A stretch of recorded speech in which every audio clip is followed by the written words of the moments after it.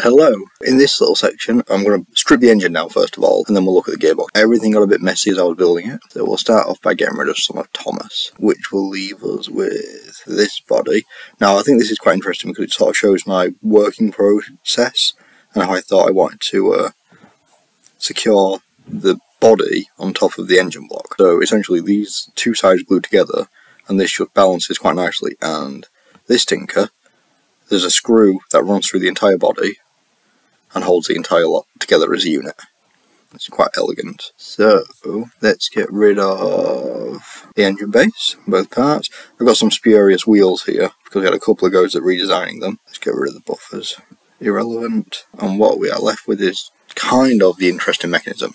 My first attempt at building a gearbox, I demonstrate working,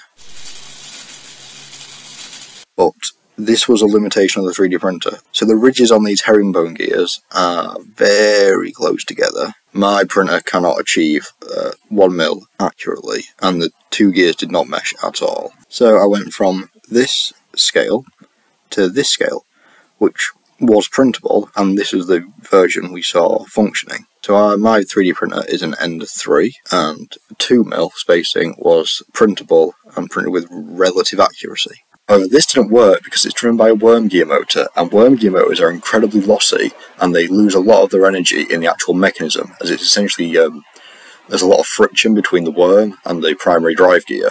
I deleted a lot as I went. I wasn't planning on making this video, to be totally honest. I was just going to do a complete body video, but it's interesting to see the process of the different things I tried and failed at. So these are the original basic bodies that I've just dragged and dropped and copied in. Originally the motor block was supposed to sit in this space here, and this screw holder was supposed to just hold it in position, but that method didn't work.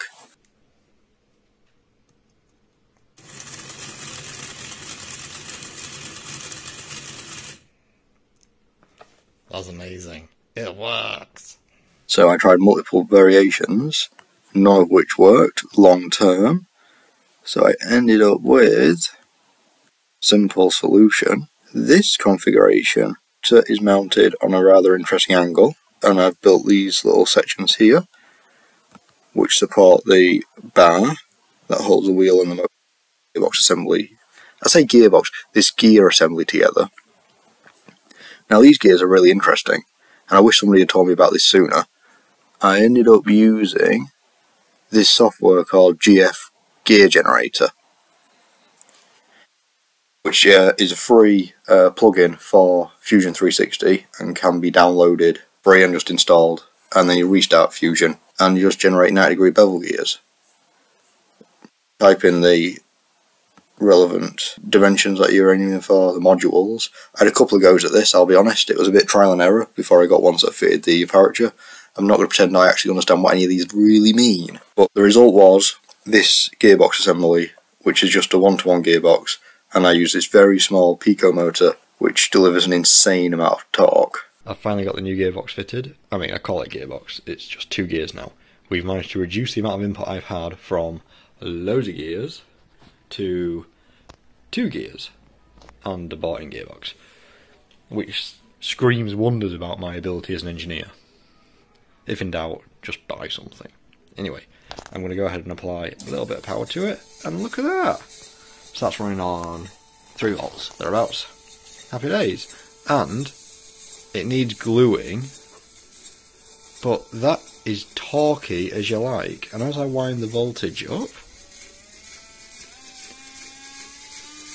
not sure how well this is coming out in the camera, but it's going like the clappers. That's at 5 volts. So genuinely very happy about that. I'm not sure how long the motor's going to actually last because it's working hard. It's not getting hot though, and with no load currently, at 3.5 volts it's drawing 20 milliamps. So not a lot of energy there. Need to square that up a little bit because it's wobbling. But no, I'm very, very happy with that. It's a great result. So that's a really useful tool if anyone's looking at doing this. Download this gear generator.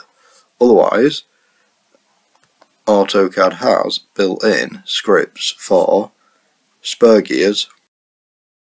So I'll show how I made each gear assembly at the end of the video, but for now, enjoy watching the working Thomas, which I control via Bluetooth using my phone. I'll produce another video later to show how I made the electronics, if people care.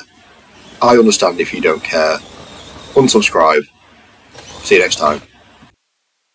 So, to generate your herringbone gears, select Utilities, Add-ins, Scripts and Add-ins, down to Spur Gear, and then change the values as you need based on your calculation, and just generate the spur gear. It's nice and big.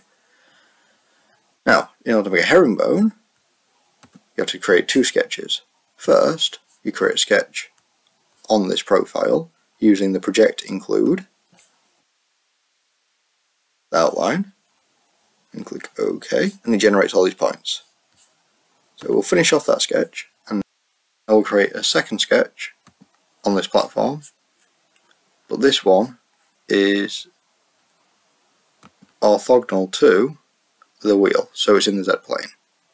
The distance particularly doesn't matter. Finish that sketch up. Now, it's really straightforward.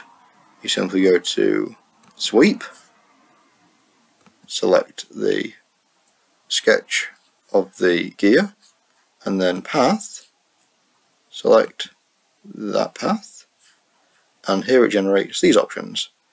So your twist angle wants to be whatever you've calculated in the meantime. See what 10 looks like.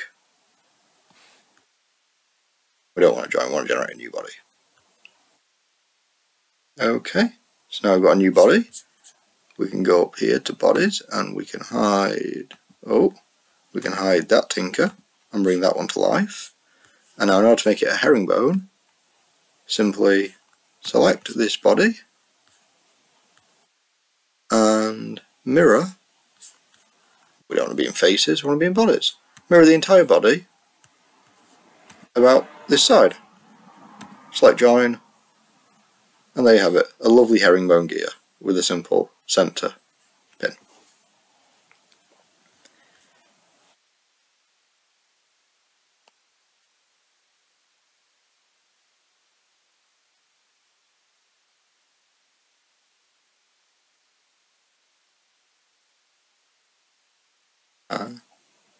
Hide that one. Oh, let's go back to solid.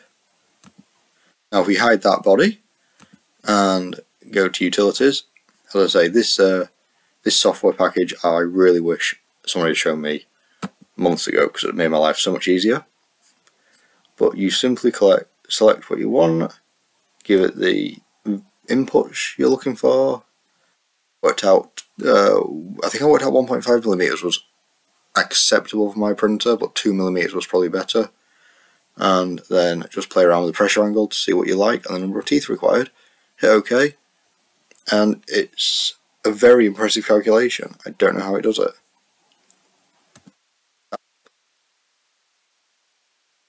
What you've got is two automatically generated bevel gears.